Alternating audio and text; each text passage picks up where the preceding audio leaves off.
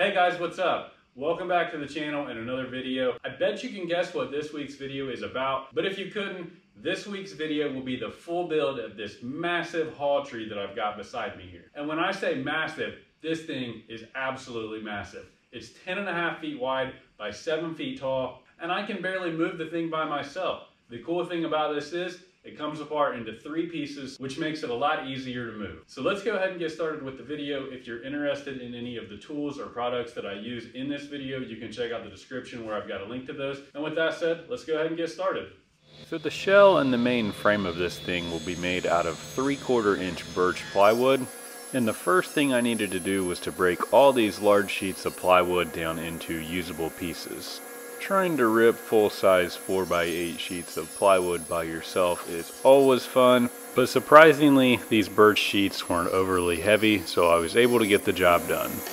So I figured that showing every single cut on every single piece would be a little repetitive and boring, and nobody wants a boring video, so here is a montage of me ripping the pieces using the miter saw and then the crosscut sled to get everything to the final dimensions.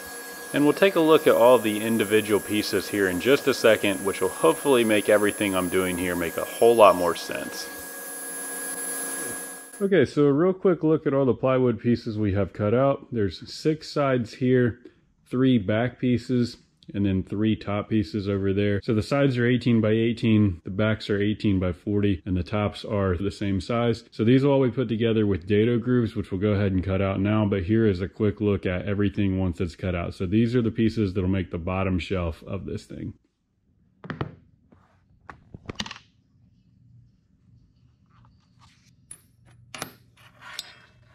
Like I mentioned, these pieces will be put together with dado grooves. And since the plywood is 3/4 inches thick, if I grab a 3/8 inch setup block, that'll mark the depth for exactly half of the thickness of those plywood pieces. I also measured a 3/4 inch gap between the fence and the blade, which just so happens to be the exact thickness of each of those plywood pieces, so we'll see why I left it 3/4 inches a little bit later in the video. But for right now, I needed to cut the dado grooves on all of these pieces in order to join them together. Now, if you're not familiar with the dado blade and how it works with plywood panels, the dado blade is adjustable to the exact thickness of each of these plywood pieces. So this groove I'm cutting out with the dado blade, that's where the other piece will sit down in, and it allows these pieces to be joined together without using any screws or nails or any hardware.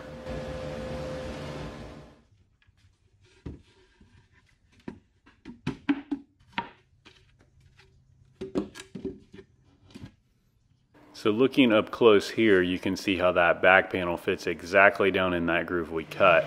Now to put the other piece in, we need to continue that groove that was on the side pieces all the way along the back piece. So leaving the fence in the same spot, we cut that dado groove the length of the piece.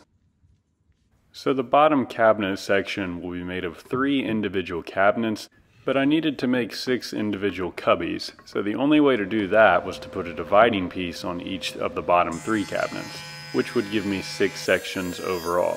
So to do that, I just simply measured the exact center of these pieces, and then I cut another groove right down the middle so I could slide another piece in there to make the individual sections.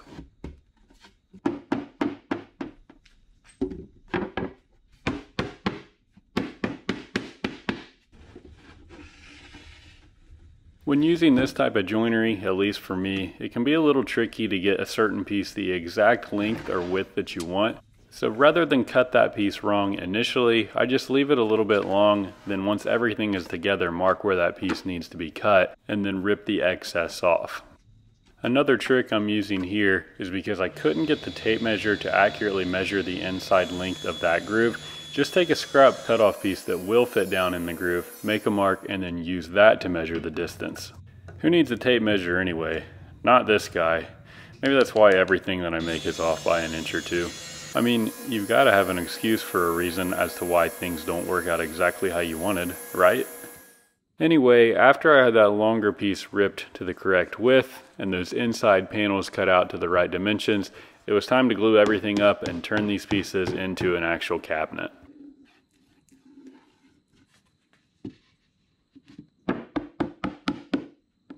So with a little bit of glue and a little bit of hammer action, everything can be put into place. Making things with this method and dado groove type joinery, where everything lines up exactly perfectly once you're putting it together, is by far one of my favorite things to do and favorite techniques as far as building a piece. It can be a little tricky to cut everything where it needs to be and for everything to line up, but it's really satisfying for everything to finally come together and snap in place once you begin the assembly process.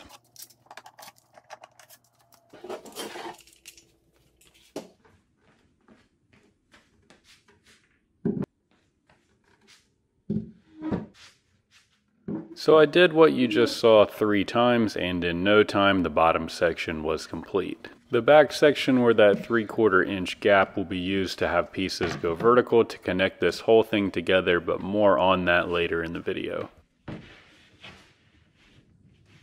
Moving on to the middle section of this thing, we will once again be using 3/4 inch birch.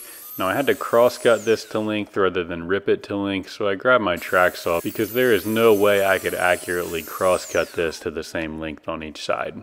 Even measuring and using a square to make sure that the track was lined up, I still ripped off the inside edge where I used that track saw just to make sure that I had each piece completely square, as I didn't want this to be off whatsoever. So I cut 3 panels to make the back piece, and then I cut 7 smaller strips which would serve as the dividers for each section of this cabinet.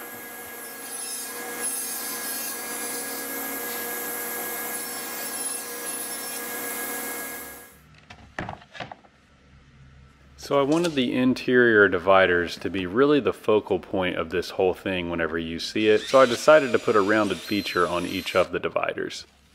To make the rounded cut, I'm just using a Jasper circle jig and a regular router with a spiral upcut bit. And the jig has several different holes to where you can pick out the diameter of the circle you want to cut. But basically you pick out the size of the circle, put a pin in for the jig to pivot on, and then using a plunge router, you just make the cut.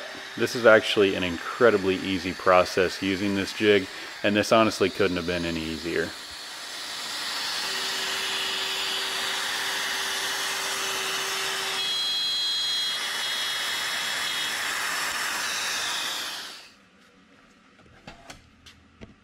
Now that the curve was cut out, all we needed to do was to line the fence up on the table saw to align that, and then rip the excess piece off of each of these pieces.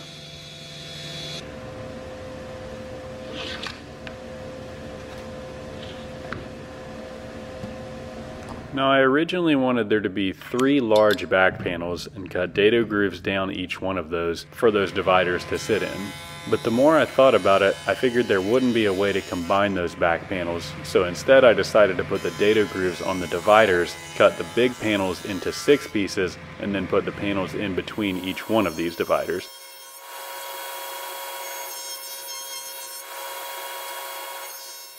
After the dado grooves were cut on each of those dividers, I then ripped the bigger panels in half, so instead of having 3 bigger panels, I'd have 6 smaller panels.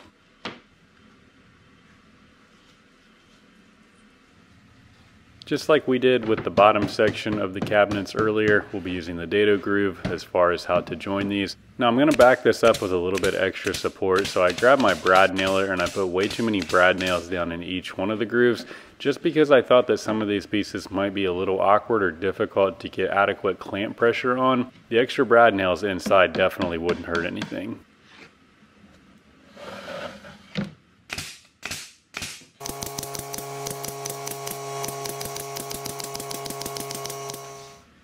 After those sides were tacked on with the brad nails, I just grabbed some clamps and put them on the panels to make sure that they would stay secure when they dried.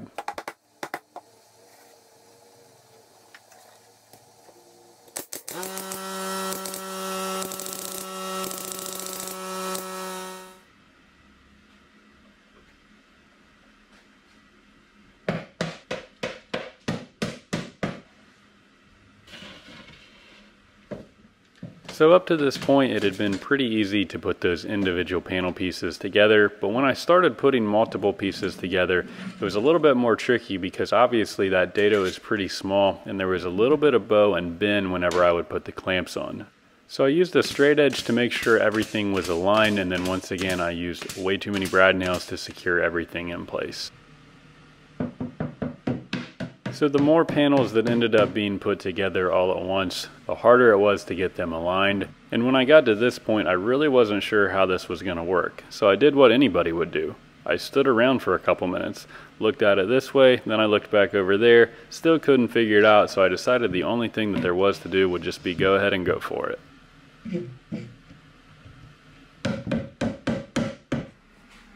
Here's a better angle to where you can see the bow that I'm talking about. So of course, because this is not one solid piece and it's multiple pieces glued together, there was a risk that it would be bowed a little bit, so I just got it as straight as I could, and then I put pipe clamps on the top, and I'll put one here on the bottom in just a second to make sure that all these stayed in place where they needed to be.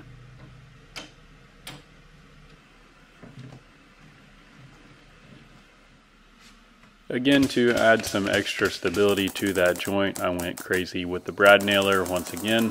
And despite what you think, this video is not sponsored by a brad nail company, although at this point it probably should be. So if you own a brad nail company and you think that we should work together, now would be a good time for you to go ahead and try to get in touch with me. I'm sure we'll be able to work something out. Also, this way I wouldn't have to spend the entire budget of the build just on brad nails alone. So despite those back panels bowing a little bit when I put them together, up until this point everything had still gone pretty smoothly until I got to this point. And just because this section was so long with so many different joints, I found this part really difficult to glue together. I couldn't get a lot of clamping pressure on the inside of those separation pieces because I didn't want to risk pulling them apart. And you can see there that whenever I tightened the clamps down, the whole thing ended up bowing inward a little bit.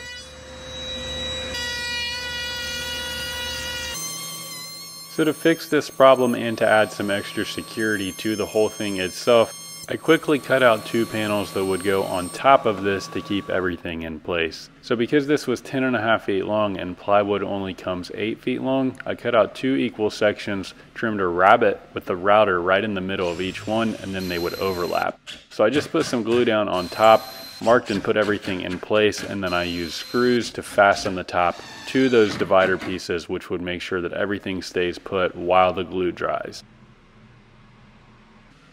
Now this part of the build was not planned at all, and everything I'm doing here is actually in a rush to make sure that I get everything where it needs to be before the glue starts to dry. If I was doing this again, I might consider trying to do this with dado grooves just to keep the trend of the dado joinery going on this build, but the screws worked in a panic and it ended up working okay.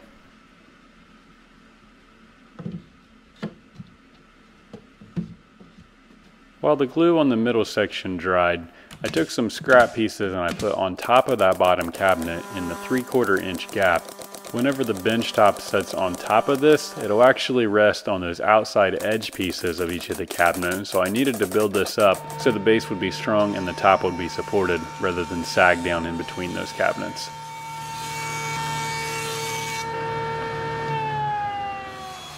Speaking of the top, while everything else was drying, it was time to get started on the top. So I'm using 3/4 inch white oak here, and I used 4 boards glued together that would make up the total width of the cabinet. This oak had been pre-surfaced from the mill that I bought it from, and while both sides were pretty smooth and it appeared that it had been planed, I still ran the edges over the joiner to make sure that I would have a good glue up. One tip I have for getting a good glue up if you have these type of clamps is to always throw some small clamps on the edges to make sure that the boards don't have any separation at the end. And also, if you can, leave the entire panel a little bit longer overall. That way if there is any separation towards the end, you can cut that off after everything is dry. Once everything was dry, I ran the entire panel through the planer.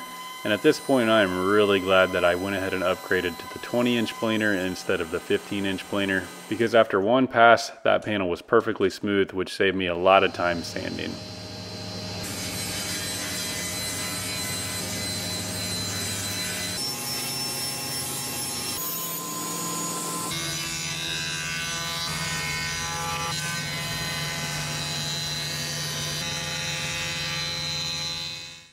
Next up was to build the upper cabinet section, which would set right on top of the middle section. And this upper section is made almost identical to how we made the bottom cabinets at the very beginning of the video. So rather than go through every single step and process like we did at the beginning, I figured I'd just show the highlights of me cutting those pieces up, as well as the dado grooves, and then assembling everything. On these top cabinets, I decided to make 2 sections rather than 3, just to mix it up, and really for no specific reason.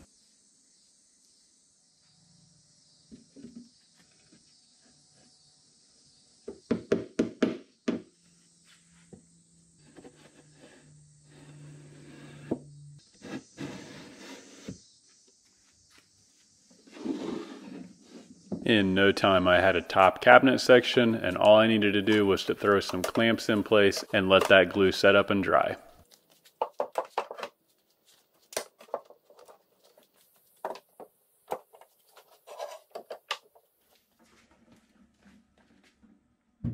Once that second cabinet was made, this thing was finally starting to resemble something of a hall tree and looking like it was finally coming together.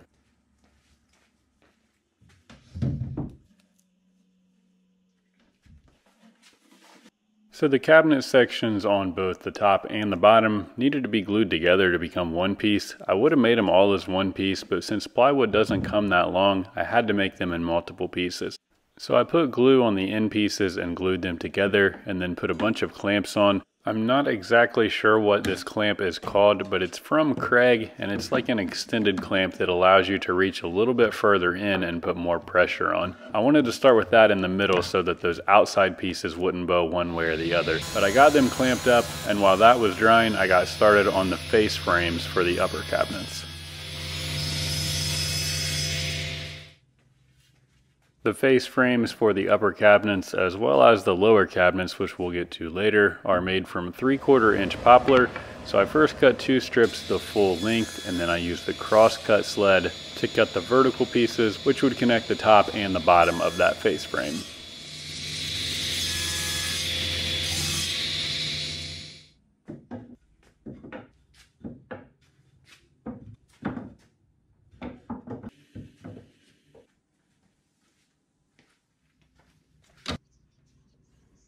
So the face frame will be connected by dominoes, but first I wanted to make sure that the face frame was perfectly aligned and that it would match up with that bottom divider.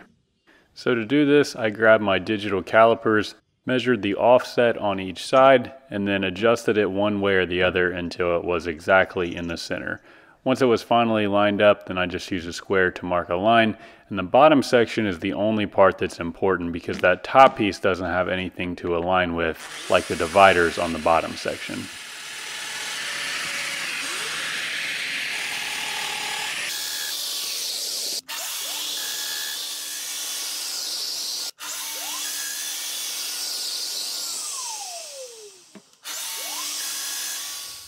These are the domino tenons that I'll be using in the mortises I just cut out with the domino, so you just pop them in place, and these will line everything up on the face frame for when it is clamped together.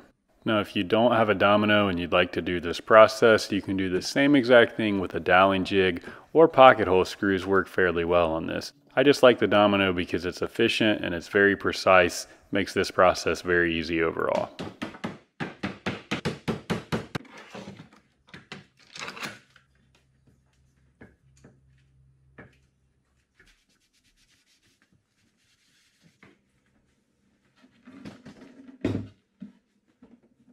So once the cabinet was done drying, I attached that face frame to the cabinet using glue and, you guessed, brad nails of course, because I hadn't met my brad nail quota earlier in the video.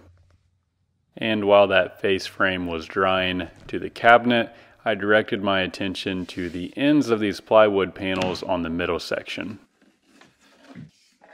So they make this birch 3/4 inch trim specifically for this reason, to hide the ends of plywood. And all you have to do is cut it to length, and then you use an iron without any water or without any steam just to heat it up and go over top. So there's glue on the underside of this veneer, and when you run the iron over the top, it heats that glue up and it bonds to the plywood ends pretty well instantly. This is the first time that I've ever done this, and honestly it was a pretty easy process, at least until you got to the curves. And these curves just did not want to cooperate. I tried heating up the underside of the glue with the iron before I put it on, but it was really hard to get the very end of that iron to go along with the curve in order to heat it up. I did end up getting it to work fine, it just took a little bit more effort than what I would have hoped for. If I was redoing this, I probably would have made the dividers just out of solid wood rather than plywood to avoid this step altogether. The veneer trimming is typically just a little bit oversized, so you can take this tool that trims the edges flush and gets it down to 3/4 inches exactly.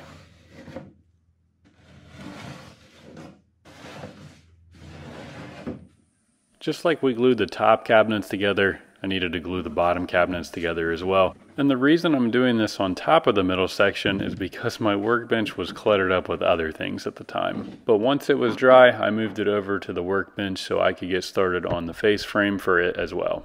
And you can see here that the face frame doesn't line up perfectly, and that's okay because we only need it to look like it lines up perfectly. So in order to do that, I took the oak top and I clamped it to the top. That way we could push the trim board right up against that, and then it would look like it lines up perfectly regardless of whether or not there's a gap.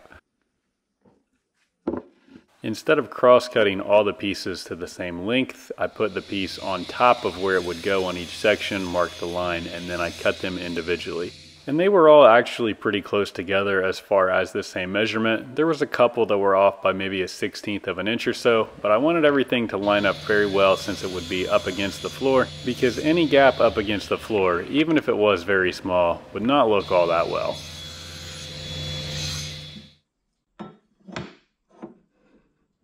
Very similarly to how we made the upper cabinets, I just took the square, marked the line, and then this entire frame will be assembled using the domino tenons once again.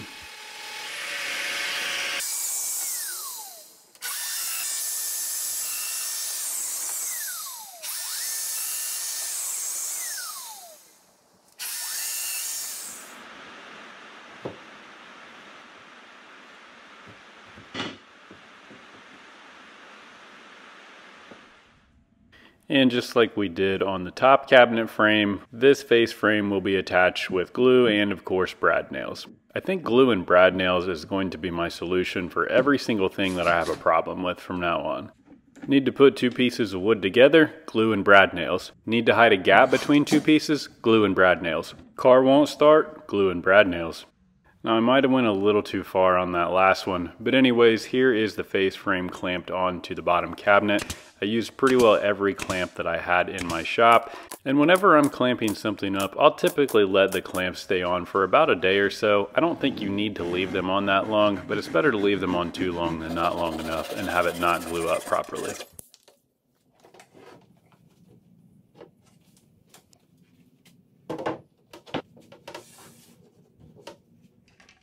Once the face frame was dry, I put the oak top on it just to see what it would look like. Then I needed to actually clean the top up. So I first flush cut each end to make sure that it was square and lined up. Then I sanded the top down to 120 to get it ready for the finish.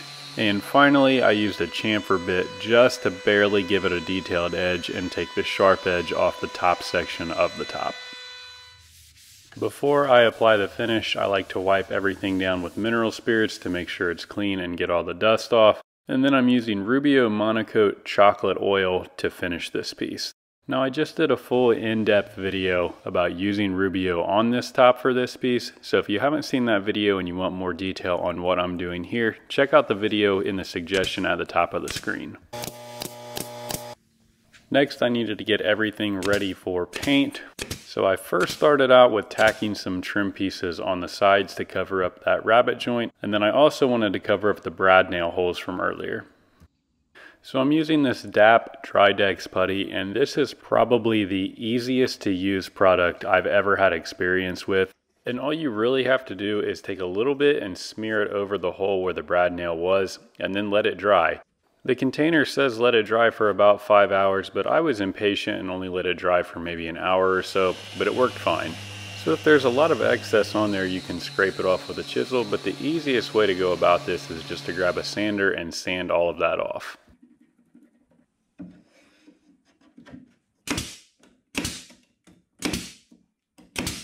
So at this point I was really happy and really liked how everything was coming together, especially those curves on the middle piece, which I felt gave this thing a whole lot of character, but I wanted to add some trim on the insides of this in each section to give it just a little bit more detail. So I cross-cut some more poplar boards to length and then just glued them in place on the very top and the very bottom, and then I just used a scrap spacer block to measure equal distance on each one of those so they would all be in the same place.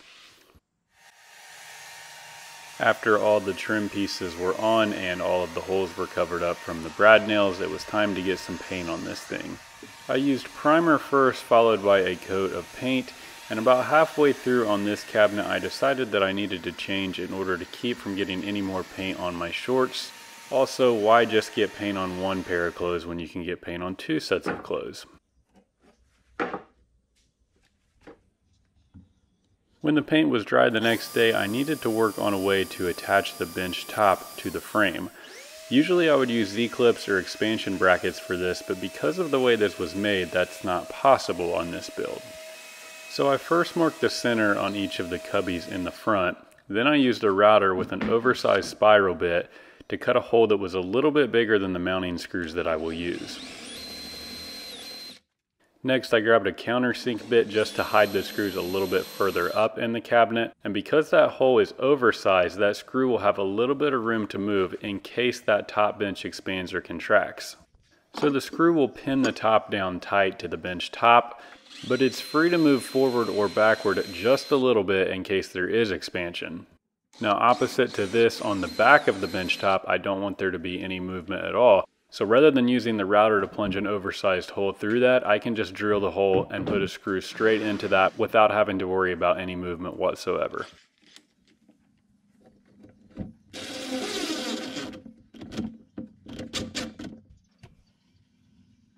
And with the top situated, I just put a clamp on the front to hold it in place, and then I put screws in each of those holes. So I used 2 screws in each cubby to hold this thing in place, and with 12 screws I figured that it would be plenty secure. The only thing that I had left to do was to put the hooks on in the middle section of this thing, and the recipient of this was kind enough to provide me with the hooks, which had a keyhole style slot for screws to go. So I first marked the center, marked the offset of each hole, then just drilled holes and put screws in place for the hooks to be seated on. The only thing with the hooks is that the company unfortunately sent one of the wrong hooks, so rather than having all 6 matching, I only had 5. So in these next few shots, just pretend that that last hook is over on the last side. And here are some final shots of how everything looked after it was stacked together. Okay, so here's everything assembled. Just real quick, a couple things I wanted to mention. This top cabinet will be connected to the bottom cabinet up underneath the face frame right here.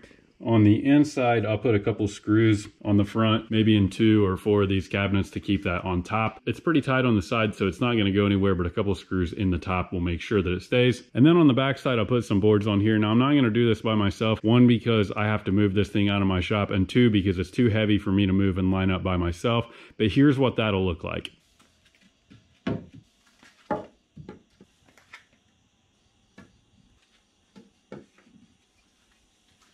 So when this is all lined up, there will be screws that go through these support pieces into the plywood. The same on the bottom. That'll keep everything in one piece, keep it from tipping or keep it from moving. And I left a gap here where the top piece wouldn't come all the way back. So when these are actually set up, this will slide all the way back and set right on top of that. But those boards will keep that together.